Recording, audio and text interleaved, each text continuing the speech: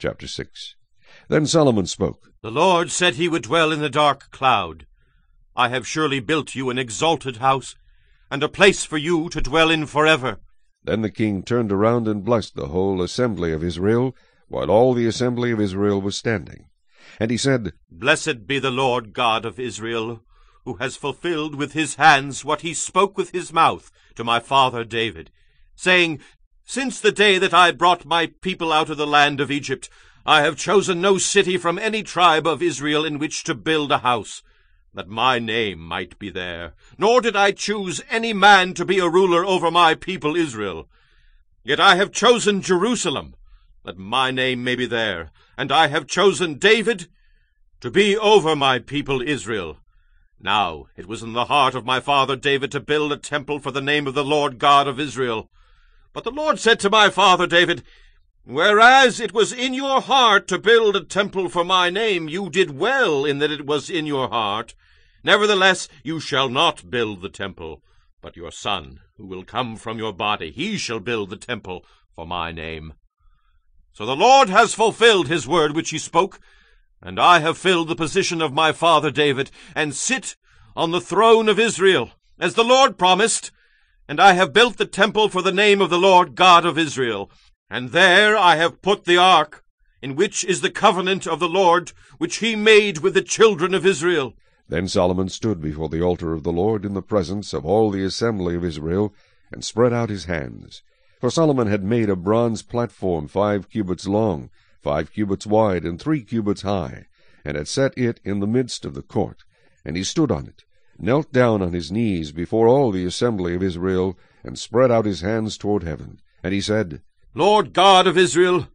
there is no God in heaven or on earth like you, who keep your covenant and mercy with your servants who walk before you with all their hearts.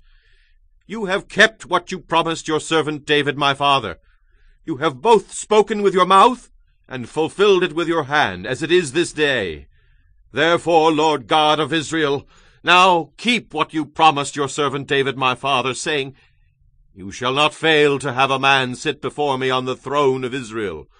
Only if your sons take heed to their way, that they walk in my law as you have walked before me. And now, O Lord God of Israel, let your word come true, which you have spoken to your servant David. But will God indeed dwell with men on the earth? Behold, heaven and the heaven of heavens cannot contain you. How much less this temple which I have built? Yet regard the prayer of your servant and his supplication, O Lord my God, and listen to the cry and the prayer which your servant is praying before you, that your eyes may be open toward this temple day and night, toward the place where you said you would put your name, that you may hear the prayer which your servant makes toward this place.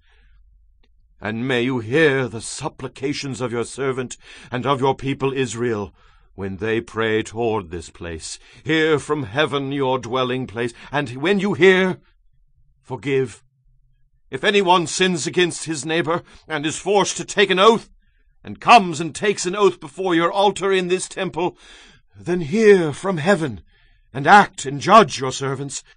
bringing retribution on the wicked by bringing his way on his own head, and justifying the righteous by giving him according to his righteousness. Or,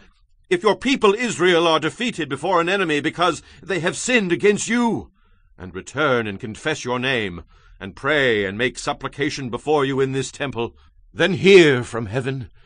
and forgive the sin of your people Israel, and bring them back to the land which you gave to them and their fathers. When the heavens are shut up and there is no rain because they have sinned against you, when they pray toward this place, and confess your name, and turn from their sin because you afflict them, then hear in heaven,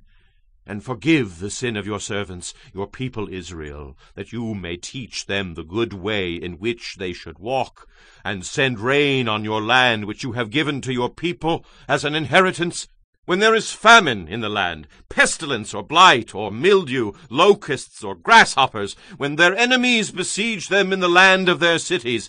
whatever plague or whatever sickness there is, whatever prayer, whatever supplication is made by anyone, or by all your people Israel, when each one knows his own burden and his own grief, and spreads out his hands to this temple, then hear from heaven your dwelling place, and forgive, and give to everyone according to all his ways, whose heart you know, for you alone know the hearts of the sons of men, that they may fear you, to walk in your ways as long as they live in the land which you gave to our fathers. Moreover, concerning a foreigner who is not of your people Israel, but has come from a far country for the sake of your great name and your mighty hand and your outstretched arm, when they come and pray in this temple, then hear from heaven your dwelling place, and do according to all for which the foreigner calls to you, that all peoples of the earth may know your name and fear you, as do your people Israel,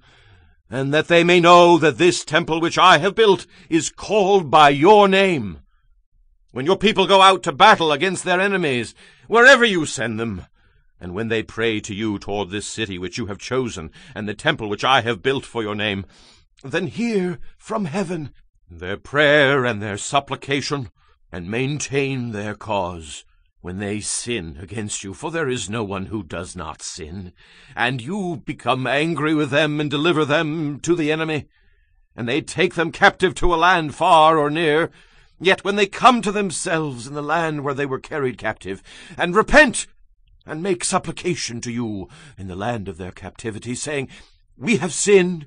we have done wrong, and have committed wickedness, and when they return to you with all their heart, and with all their soul in the land of their captivity, where they have been carried captive, and pray toward their land which you gave to their fathers, the city which you have chosen,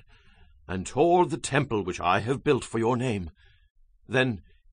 hear from heaven your dwelling place their prayer and their supplications, and maintain their cause, and forgive your people who have sinned against you. Now, my God, I pray, let your eyes be open, and let your ears be attentive to the prayer made in this place.